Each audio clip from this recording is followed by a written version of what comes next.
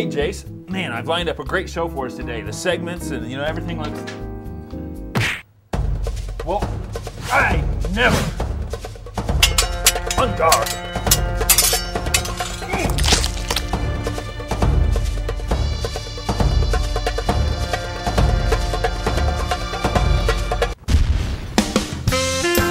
Ladies and gentlemen, coming to you from deep within the planet Earth, it's Jason and Friends. Join Jason as he welcomes his good friend, Tim Aberli. And now with his faithful compadre, Kelsey, here he is, Jason Eric Mumaw.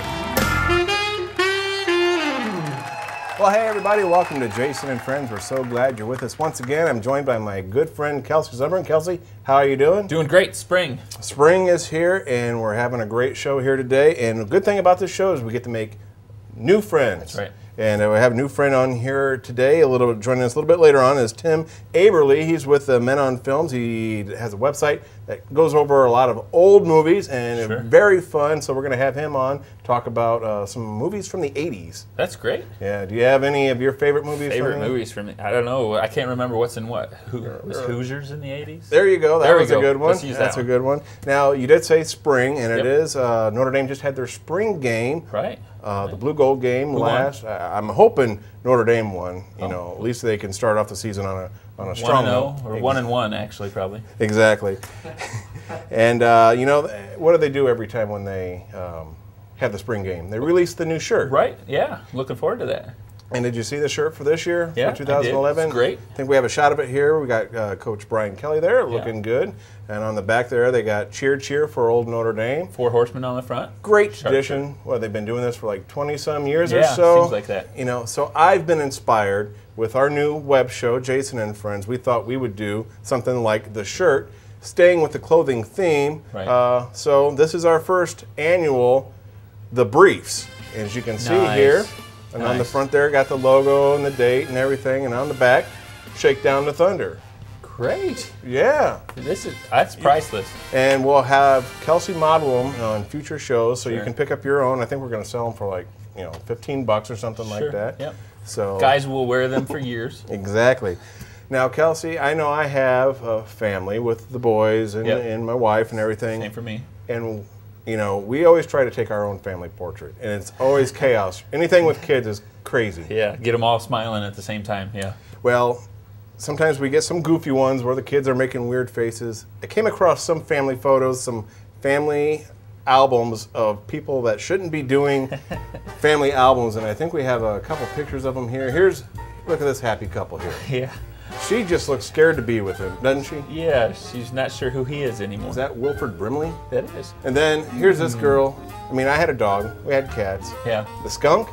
Yeah. Had a neighbor with a skunk pet. I wouldn't suggest it, but they had it. This one kind of baffles me here. There's the guy. I don't know if he's like holding her for ransom or something. And did they just catch that themselves, or did the photographer bring that as a prop? Yeah, I mean, they're just trying to work too many things into this Yeah. one. He's a hunter, and he knocked her up or something. I don't know. This is more of a, around Christmas time, they didn't have anybody to play the baby Jesus. Couldn't use a doll. Of No, course. and the dog looks as scared as he probably should be. Oh, yeah, he's gonna die on the cross soon. Yeah. Look at him. Yeah. He's thinking about it. Okay, and everybody hold on to something for this one. Woo! Wow, look at this guy here. Is that Ted Danson, by the way? It I don't know. Look at that. The chest hair, he's got the leopard skin on, he's checking the time. And the funny thing about this is he had to go somewhere to do this. This is like a Olin Mills Professional deal. backdrop. Yeah, and staying in that theme here, Woo! look at them. And I'm just glad they had the cats there. And then here's the 3 girls. They look lovely. They got their, those chickens or roosters or Yeah. prom dates maybe? Are those the dates? I- Yeah. They didn't get asked. Grandma and Grandpa. Oh, I guess congratulations. And in order there. And you chose to leave your kid with them, even though that's how they greeted you at the door. Yeah, looking at her now, is that Sharon Stone? A current picture of her. Now this one I find beautiful and touching all together. This is just family at its best. Nice, soft babies, and then covering up things. And That just is really yes, good. touching. I'm just ready for like that tree to turn into a rocket and they take off. Yeah. That would be awesome. Everybody get out, pull your pants up. Take a picture and put straw in your mouth. Children of the Corn. Yeah. Look at that guy. That's like That's a guy? I hope so. It's like a cross between professional wrestler, the guy from Warrant, and The Poison Makeup Days is what it is. I like his chain though. That's a nice touch there. And then here it is, another touching scene, expecting, and I think it might not be his, so she's gonna jump. Yeah. Finally, Mr. Jazz Hands. Look at him. Nice. And I just really think the other guy just put sunglasses and clothes back on. Yeah. And It's a younger photo. so there you go. Those are our look at some family portraits of things you should not do. So Kelsey, I don't want to see any of this from you. Won't be me. It's more likely to be someone else. Right.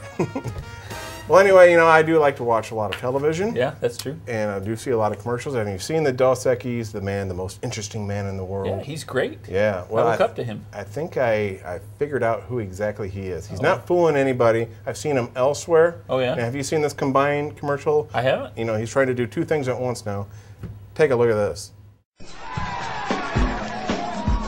The police often question him just because they find him interesting.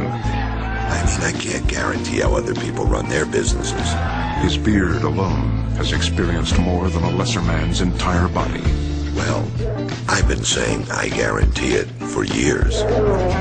His blood smells like cologne. He is the most interesting man in the world. You're gonna like the way you look. I guarantee it. Stay thirsty, my friends. See, I told you I'd seen him somewhere before. Yeah. Who knew it was the same guy, but it all makes sense now. Dresses well. Yeah. Well, the one thing that is on everybody's mind right now is the royal wedding. Yep. And everybody's looking forward to that. We got Kate Middleton going to be marrying Prince William, and the whole world is abuzz. And luckily, our budget's been bumped up here on the show, and so Sweet. we're going I'll live get paid. via satellite all the way over to England to our reporter, Lionel Higginbottom III. Lionel, are you there? Oh, hello, Jason. You've interrupted tea time. 6 hours difference, Sorry. Well, it's great to see you. You're looking great there. I'm glad you took the time. Yeah, you did say the time difference. So thanks for getting us up to speed here on the royal wedding. Oh, my yes. And now, apparently, this has become very popular, the searches for the royal wedding online. What can you tell us about that? Well, it's so popular, not just here in merry old England, but it's also popular across the world. And the internet has connected the world, as I'm sure you've heard. Wink. Now, you have to understand that every 10 seconds, the internet searches, you find someone searching for something in the royal wedding. This is a fact now. A study has proven this. So, every 10 seconds, someone's looking for something in the royal wedding. Now, that's because it's so popular. It's a fairy tale. People are so excited about it. But unfortunately, it's a little misleading. About 90% of those searches are grown men in their 40s in their basements searching for nude pictures of Kate Middleton. Those blokes, they're tallywhackers. That's all they think about, Now let's get serious about the wedding. I really want to know about the ceremony. That's what everybody's talking about, and I hear that because of the economy, it's going to be more subdued this year. Is that right? Oh my, yes, Kelsey, that's exactly right. The royals these days are much more conscientious about what the commoners are going through. It's a rough economy out there, So, and it hasn't always been that way. Now, they were going to ride in on a gilded carriage, but not anymore because of the economy and how things are, you see. Now, 100 years ago, they would never have thought about doing something, toning things down. It was all about pomp and circumstance back then, you see.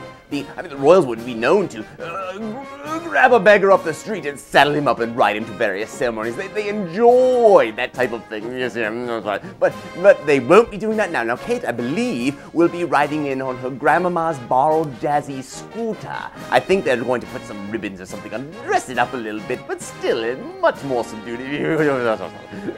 Right, now sometimes they've actually trained a dove to fly down and drop the ring into the prince's hand during the ceremony. Now, they won't be doing this now because they're toning things down. So I believe they've just plucked a feral cat off the street. They'll pat him on its bum and put that ring in its mouth, and hopefully he makes it down the aisle before dying of feline AIDS or something like that. Well, that's too bad. I was really looking forward. That sounds great with the doves swooping down and everything. It would be marvelous, wouldn't it? Yeah, no, I would. But, the cat thing, too, that'd be good. Now with the subdued tone of the wedding, are they going to do away with any of the traditions of the royals? No, Jason. There'll still be plenty of traditions for everywhere. Of course, naturally, Kate will be wearing the royal knickers, naturally.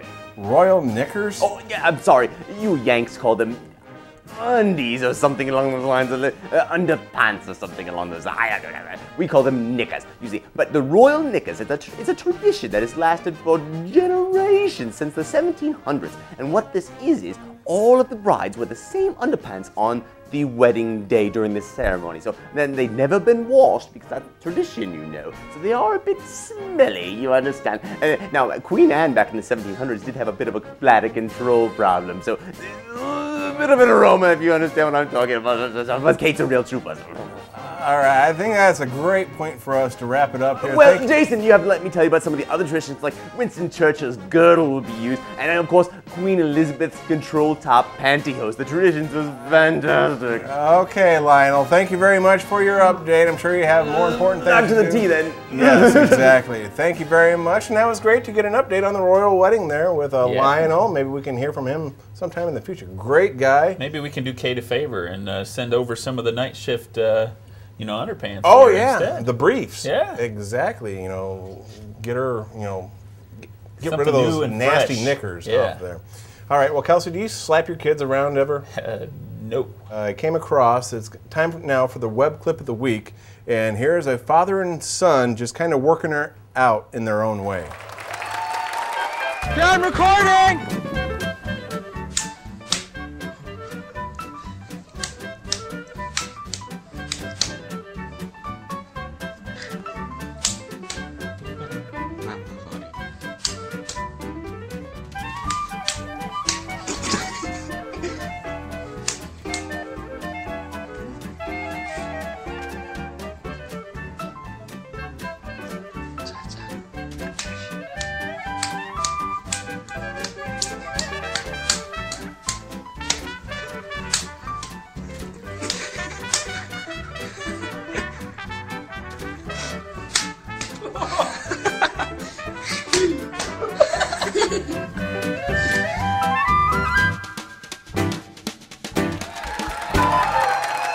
Well, welcome back to Jason and Friends, and one great thing about doing the show is that I get to meet so many great people, and my guest today, Tim Aberli, is here with me, and he is a great new friend of mine. Thanks for being my friend. Hey, glad to do it. And you and your friend, Alex Cook, have this website called Men on Film. Yes. Where you are you web critic or movie critics?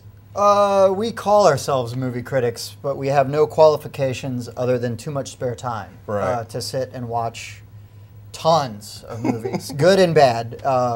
We tend to put the ones online that maybe you haven't seen or you've forgotten about, but so we don't do a lot of new reviews unless it's way weird or something like that. But we have a forum where we just let people request stuff. So if you go on and you request something, we watch it. But we say, be careful what you request because we will tear you to pieces if it's really horrible. Well, I wanted to have you on because I love 80s movies, and I know a lot of people out there do. And I even think kids nowadays, they're getting into a lot of seeing the old Ferris Bueller and all those. I have to say, my favorite 80s movie is Back to the Future. What say you about Back to the Future? There's nothing bad to say about Back to the Future, except for maybe parts of 3. Oh no! See, I don't even count 2 and 3. Oh, see, okay. No, it's the first one. The first one's like a perfect movie. Yes, I mean it has everything. And I mean, Michael J. Fox would not be, well, I mean, where he is, or when he was really healthy and famous, but he would not be who he was, I don't think, without Back to the Future. He would not have been Teen Wolf. Now, some of the 80s movies that I want to get your impression on, a lot of people really love Ghostbusters. You think it's really a 9 out of 10, 10 out of 10? 10 out of 10. Yeah? I mean, Bill Murray, Harold Ramis, Dan Aykroyd when he was skinny. Elwood. Yeah, that's right. That's right. You had, why can't I think of his name? Ernie Hudson. Ernie Hudson, who I had the opportunity to meet. Awesome guy. Really friendly guy. You didn't meet him? Oh, yeah, I met him. No, you didn't. Where did you meet him? Comic-Con in Chicago. Really? Yeah, I'm a nerd. Nice guy? Very nice, very friendly. He wasn't upset that I didn't want to pay for his autograph, but Really? He was sitting there going, how much did he want for his autograph? they line all these guys up. They have them all. It's usually like $20, and Really? you get like I could have gotten a Hand That Rocks the Cradle signed special, picture. And I didn't want to part with that money. Maybe Right. Bruce Campbell, but Right.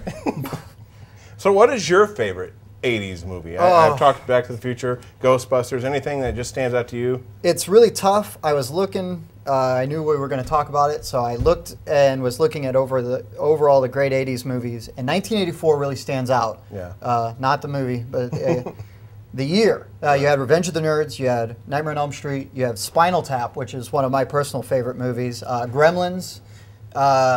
Shoot, there's so many. Right. But just that year as a whole. But there's something about the 80s and the movies, the way there's like excess and there was fun and there was camp, and it launched so many great franchises. I mean, the Nightmare on Elm Street franchise, Friday the 13th franchise, Indiana Jones, Raiders of the Lost Ark. Well, even all just the John Hughes movies. John Hughes. I mean, that's all you have to say is John Hughes for the Yeah. 80s. And you've got 16 Candles and Pretty in Pink and Breakfast Club. Breakfast Club, yeah. I remember seeing Breakfast Club at the drive-in. Oh, wow. Yeah, it was really cool. Ferris Bueller's Day Off. Ferris Bueller. Yes, I think that to me, between Back to the Future and Ferris Bueller's Day Off. That's another movie you just can't touch. Right. I don't think Matthew Broderick will ever be as good. Right. And he doesn't like to talk about that movie too much, does I know. No. Well, I mean, he hasn't.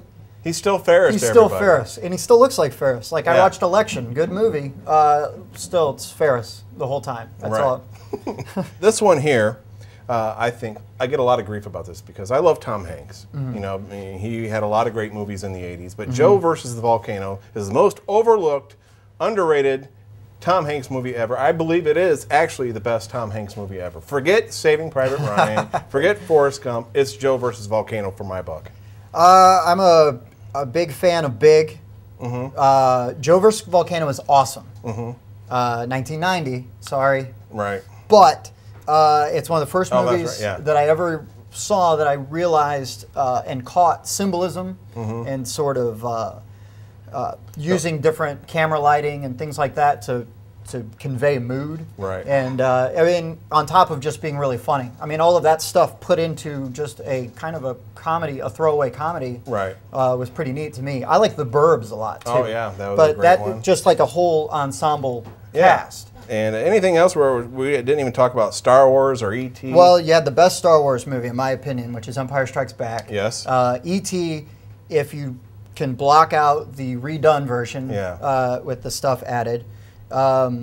I don't know, a lot of people miss out on like Flight of the Navigator. Do you remember that Disney movie? See, I missed out on it. See, Flight of the Navigator. I'm a loser. was awesome. No, you I don't have Ernie Hudson's autograph, and I didn't see Flight of the I don't have his Navigator. autograph either, but Right. you should remedy Flight of the Navigator. You can watch. It's a family movie. You can watch it with your kids. All right, well, tell me why Alex couldn't be here. He said he hates the show and he didn't want to be here. It's usually something like that, or he hates me. We have a lot of domestic issues despite living apart. Well, we're calling him out. We're going to get him on this show. He better. So if I have to do it, he's got to do it, right? That's right. Exactly. That's the package deal here. Now, tell everybody where they can find your reviews and everything about that. We are on instantviewreview.wordpress.com. We call ourselves Men on Film. We're looking into buying the website title, so then we don't have to have the long. And plus, people can find you on Facebook as well. Facebook, Men on Film, yes, public go figure. there and like it. All right, Tim, thank you very much for being here. It's a pleasure. Thanks for Thank taking you. the time. And if you haven't seen any of those 80s movies, go ahead and check them out. Very great stuff. You're missing out if you don't. See one or two of them. And I do want to leave you here with, again, our great advice. And I don't think this is really becoming advice anymore, and especially when I have to read it off a cue card. If your goal in life is to win the 5-degree guarantee, then you're on the right track. So, all right, we'll see you next week.